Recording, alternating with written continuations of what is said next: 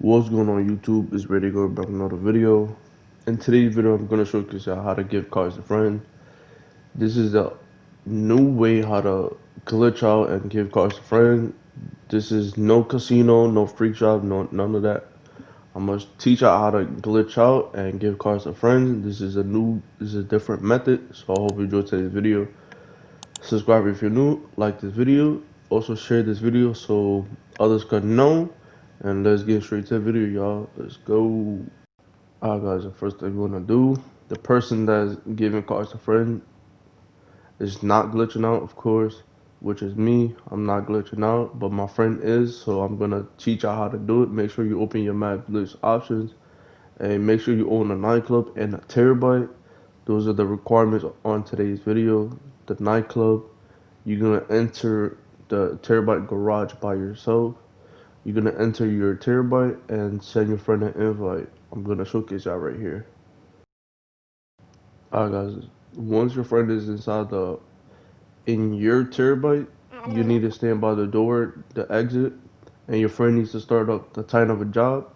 He needs to stay on the menu where it says confirm to start the job. Y'all gonna count to 3 and do it. Click X or A at the same time. I'm gonna showcase y'all right here. 1, 2, 3. Boom. As you can see, I'm loading in.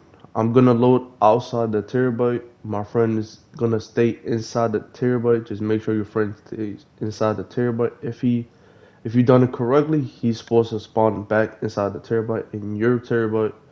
And from here, to start up any job, invite your friend. Once your friend joins, you can just kick him out, and then there you go. I'm gonna showcase over here. My friend is joining. I'm gonna view players, kick.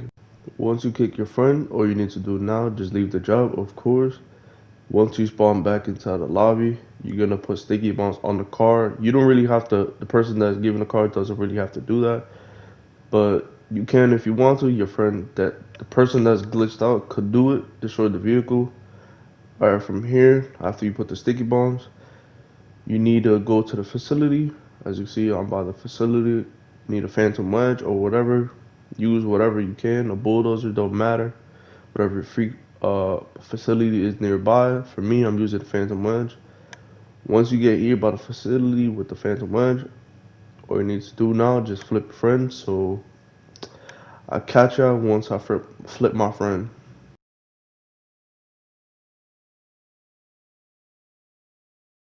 Alright guys, after you flip your friend, as you can see right here, I flip my friend.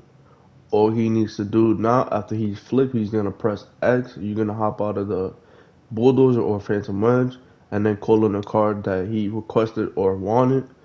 For me, I'm just calling the new Buffalo, the electric one, for my friend. So I'll catch up when I receive my vehicle.